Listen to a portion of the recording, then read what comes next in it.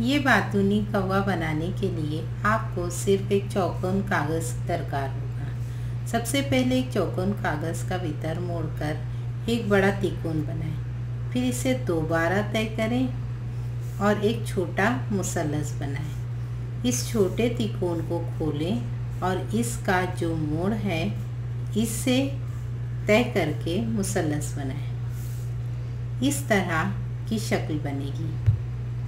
इसके निचले कोनों को मोड़कर एक नाव की तरह बनाएं। बाद में अंदर की पट्टी को उठाकर बाहर लाएं। इससे डबल नाव बन जाएगी। ऊपर के तिकोन को नीचे दबा दें और ऊपर के तिकोन को 2 मर्तबा तिरछा मोड़ें और इससे कौवे की ऊपरी चोंच बनाएं। अब ठीक इसी तरह नीचे वाली चोंच भी बना दें।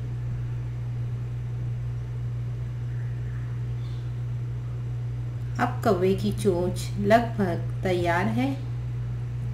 अब इसके दोनों पंखों को पकड़कर जैसे ही करीब लाएंगे तो कौवा अपनी चोंच बंद करेगा।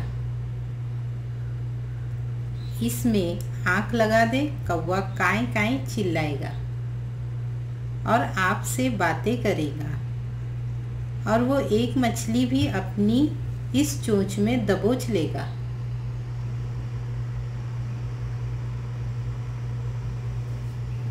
है ना मज़ेदार खिलौना।